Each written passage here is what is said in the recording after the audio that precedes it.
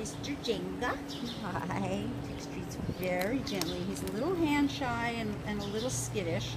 Intake as a pit bull, but I think that is certainly not what he is at all. I'm going to say more of a lab mix. I mean, there might be some pit bull in there, but if there is, it's a very small amount. His coat is thicker. His tail is definitely not a pit bull.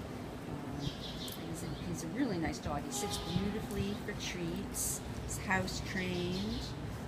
Here, Jenga. You sit. Sit. No, that's not a sit. Sit. Good boy. That's a good sit. Good boy. Really a nice dog. Sit. Come here. Sit. Good job. Good boy. Still a little anxious and stressed. He's been here for a couple of days. Come here. Hi. I know. It's like if there's a loud noise on the street, he definitely is skittish with it. Beautiful coat, just gorgeous, well taken care of. Trim nails. Hi. They're definitely still a little shy, so I think he's going to need a gentle touch, a quiet home at first to give him a chance to decompress and feel safe. What are you doing under there? What's under there? Are you finding treasures? Come here. Jenga. Come here. Are you finding treasures? Yeah? Yeah, not in my hand anymore. So this is Jenga.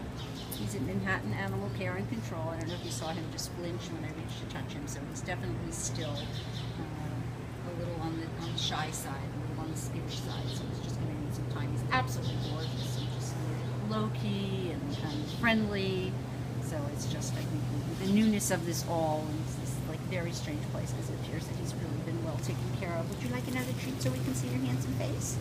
Aw, come here. Jenga, come here, buddy. Okay. Oh, you got to pee? Is that what you're looking for, the right place? Come here. I forgot to mention that he does seem house trained. So this is Jenga. He's at Manhattan Animal Care and Control.